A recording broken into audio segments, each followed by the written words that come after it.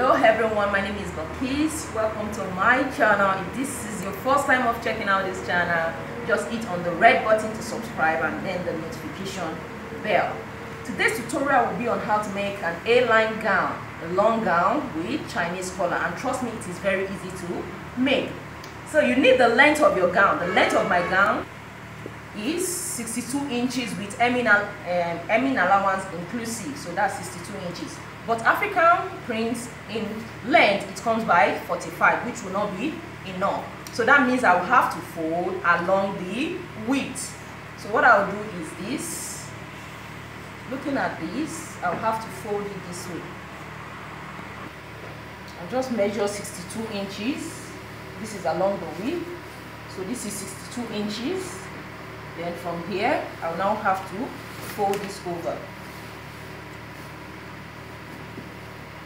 So this will be the required fabric I will use for the gown. Then after folding it this way, I'll have to fold it over again. So I'll just take my time to adjust it well. Fabric is being folded now. Can you see what I have? So, and I said I want the length of 62 inches with hemming allowance inclusive. So I just have to cut that out. Then I made it 62.5. Then draw this baseline of 1/2 inch. Because of the upper part. So the next thing now is to insert a vertical measurement. In case you don't know how to take your accurate body measurement, just check out my video on how to take your measurement. I'll put the link in the description box below. The first step now is half of my armhole, which is 8.5. That is here. The next one will be my waist, which is 16.5. After the waist goes the hip. My vertical hip measurement is 24. So I'll just stop there and make all these points into a straight line. After making them into a straight line, the next thing is to go for the 3 inches, 8 inches standard. If you don't know all this, just check out my video on how to make a basic bodice pattern. So 3 inches, then 8 inches. From here, I'll just come down by 1 inch. So this is to determine the slope. The next thing is to insert the shoulder measurement. Half of my shoulder measurement is 8.5, which is here. And 8.5 will be inserted on the chest line, where you have half of your armhole. I'll draw a straight line. I'll get the midpoint, which is 3 3/4. For the front armhole, I'll go in by 3/4 inch. You can take my armhole. First, I'll connect the back armhole. This is it. This is for the back, and this is for the front. And I'll finish it up this way. Having done that, I will just insert the horizontal measurement. Quarter of my bust measurement is 10.5, but I'll just make it 11 because I want the gown to be so free.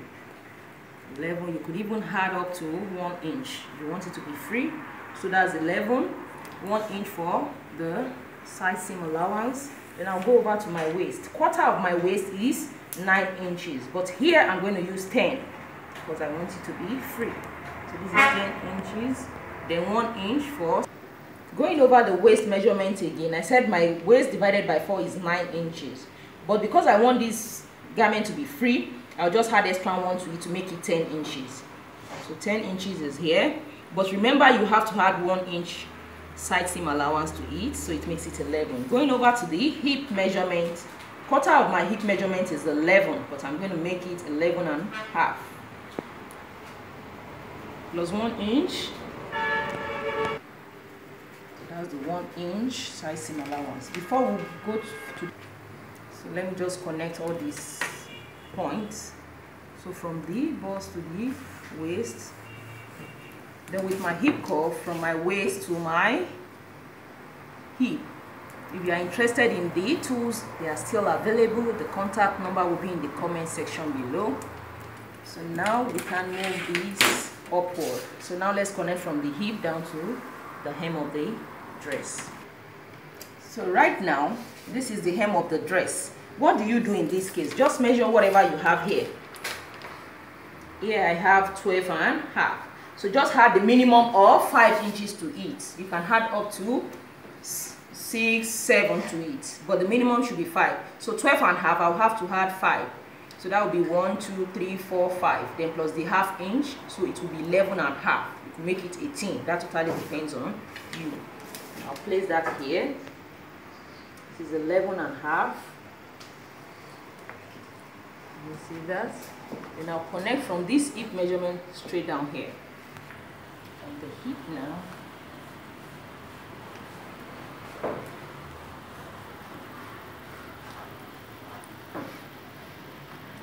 This is what we'll have now. That was pretty easy. The next thing now is to come up by 1.5 to 2 inches here. So I'll just go up by 2 inches. Then use my hip cuff to connect from here down here. Let me see the way I placed my hip cuff. So I will have to cut through this way. I'll start cutting from the lower part. So when I get to the shoulder part, I'll add the seam allowance, and then we'll go over to the neckline, because the neckline is very, very essential, because we're having a Chinese collar with this. This is what it looks like. Let me see that. So now we'll go over to the neckline. This is very, very technical. This part is very technical because we're having a Chinese collar, so you have to pay attention. I trim up the back one first before we continue. So here we are going to add the half-inch shoulder allowance. Don't forget that. So half-inch here, half-inch from here, and I'll connect with my ruler.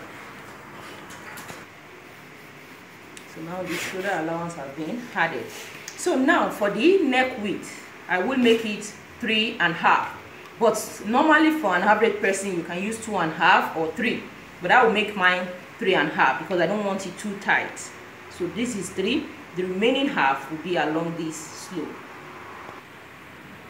So that's that. Now for the depth. For the depth of the back, I will make it 1/2 inch because we are having a Chinese collar.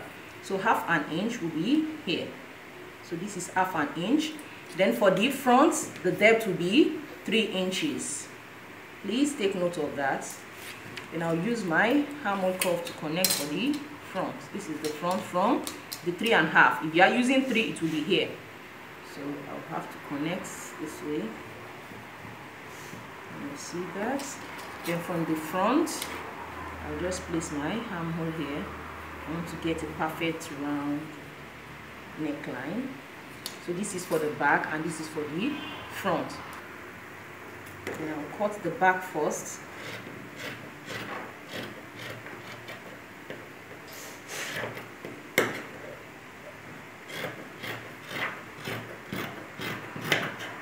So before I trim off the front, you have to note the measurement of the back and the front.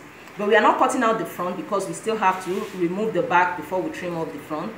So just measure whatever you have here. This is for the back. So for the back I have 3.5. So this is 3.5. Then for the front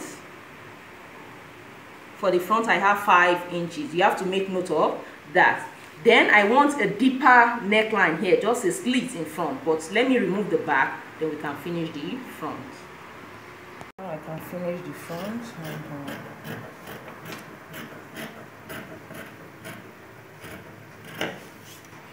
So back to the neck, because I still want it to go in deeper. So what I'll do is this. From this front panel, I'll just go in 1/2 inch. Then from this depth, remember from here down here is 3, I'll just make it 4. This is 4 inches. Then with my ruler I'll just connect. I want it to be very tiny because by the time I finish it up, it will still be exposed. So this is what I have. And I'll trim this off gently.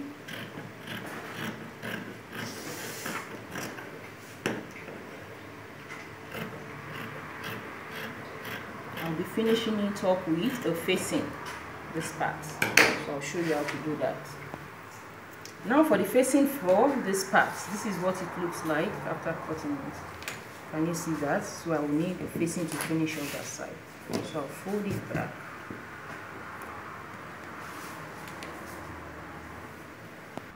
So I just got this piece of fabric, fold it. This is on fold. I'll put it beneath. Make sure the folded line matches. Let me see what I have here. So now I'll just trim.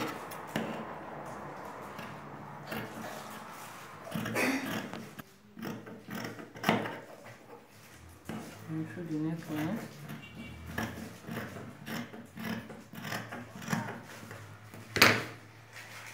So now this is what I have. So from here down a bit from that slit, and I'll just trim this up.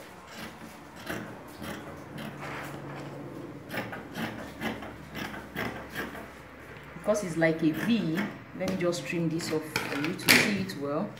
Then I'll take this and connect to have about 2 inches.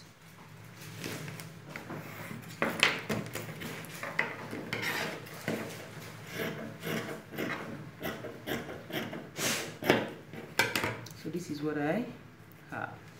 So now let's go over to the Chinese collar. Remember what I told you when we measured for the back? I had 3.5. So for the front it was 5, but because I'm going to take in 1/2 inch to finish up these slits, so instead of 5 now I'm going to make it 4.5 because I'll be taking in 1/2 inch. So now I'll be making use of 4.5 instead of 5. So now let's cut the collar. I'll be drafting the collar on the interfacing. Like here I have a stiff one, and here I still have a medium light one, so you can use any one depending on your choice, but I would go for this thick one because it's a stand collar, so I want it to always be standing even after washing. So what I'll do now is this. Remember I said the measurement for both the back and the front is, one is 3.5, the other one is 4.5, so together it makes 8 inches. So what I'll do now is to draw a straight line first. So this is my straight line. So for the back neck is 3.5. So this is 3.5 for the back neck. The front neck is 4.5. So this is what I have. So then I'll just move upward to measure 8 to have a straight line.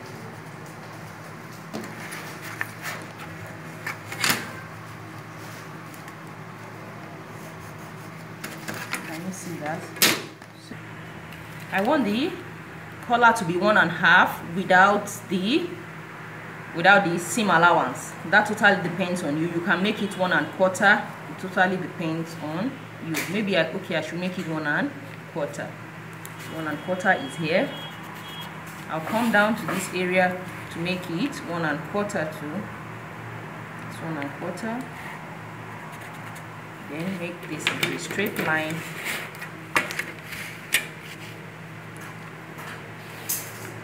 Can you see that?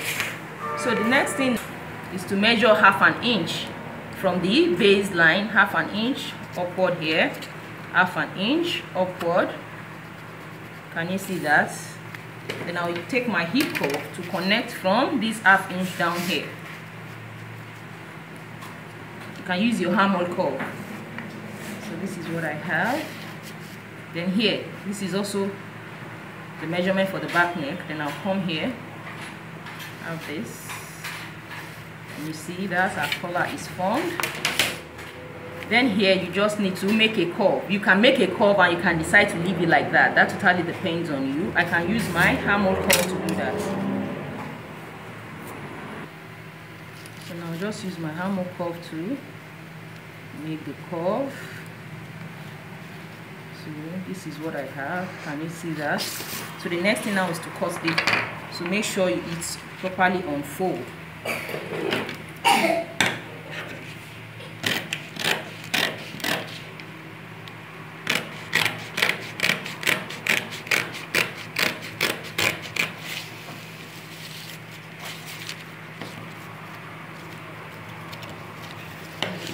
trim this off and make sure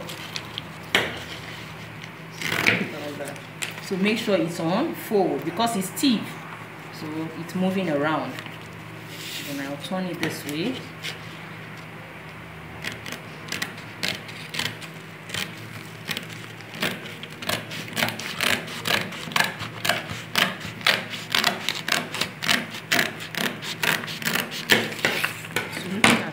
My collar. Can you see that was pretty easy? Then I'll place this on my fabric to now cut out the fabric. So looking at this fabric now, this is the wrong side of the fabric, this is the wrong side, this is also the wrong side. So the right side are facing each other because you want to cut it right side facing each other. So I'll put this on fold, then place the collar on it. You see that it's supposed to go like this. Make sure the folded area is on the folded area. Then you are going to add the 1/4 inch all through because that will be the seam allowance. 1/4 inch or 1/2 inch, that totally depends on you. So you just mark this. Although if I'm making mine, I just highball it. And you see that 1/4 inch. So this will be for the hemming allowance. So this is what I have. Can you see the allowance has been added? So now I can remove this to cut out this fabric.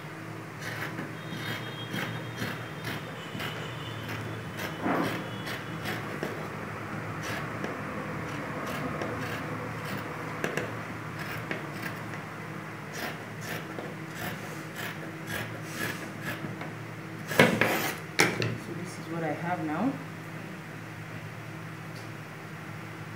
So I'm going to fuse this to one of the panel, which will be for the back. Looking at this, this is what I have now. So one of these has been fused. Can you see the fusible interfacing has been fused to one of the fabrics, and then I folded in the seam allowance. So what I will do now is to take to my sewing machine and sew very close to this interfacing. So sewing both together. So then I'll sew it this way, straight down with this inward. So that's aside. Then let's go over to this. So now remember, this was the facing I cut out for the slit here. So I'll have just place it this way. Can you see that? I'll just place it like this. So then sew in 1/2 inch or 1/4 inch depending on the seam allowance you left. Then I will turn it in. After turning it in, then I will use my overlocking machine to finish up these edges. Let me do that and show. So looking at the collar now, you can see I sewed very close to the edge. Then I can trim it off, especially this part.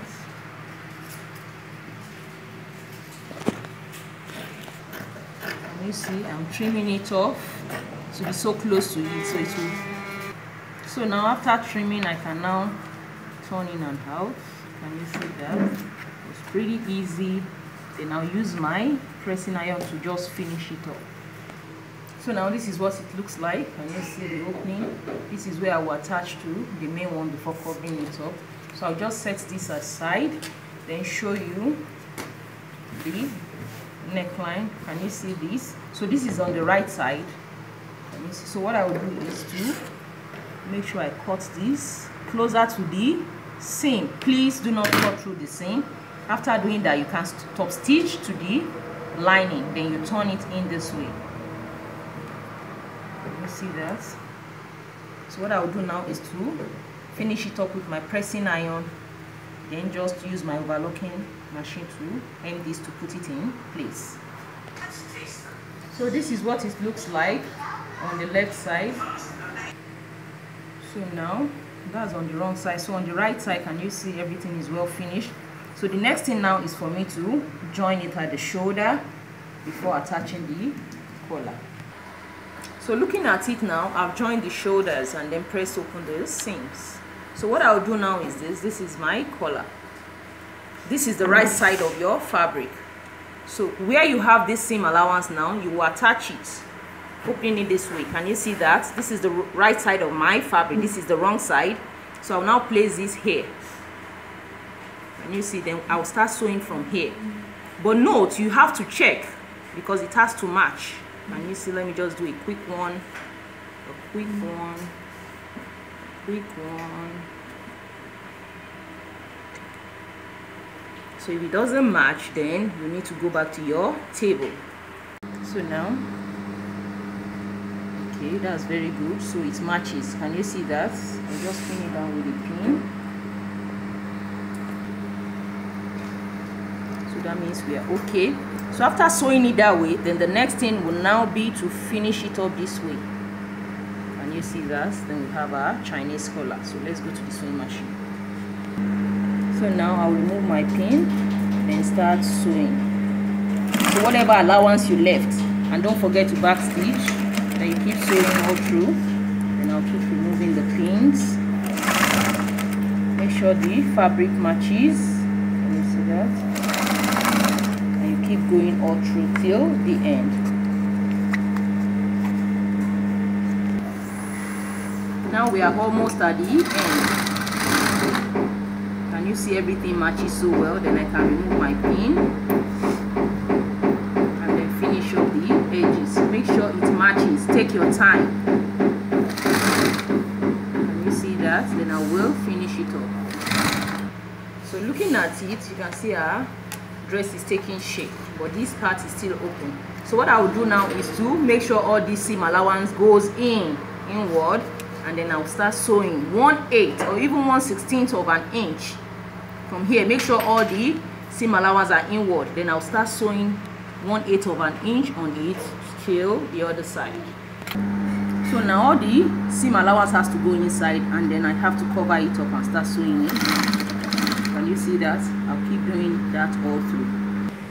So after attaching it, this is what it looks like. Can you see that? So I'll just give it a good press. The next thing now is to attach my basic sleeve and then sew the sides.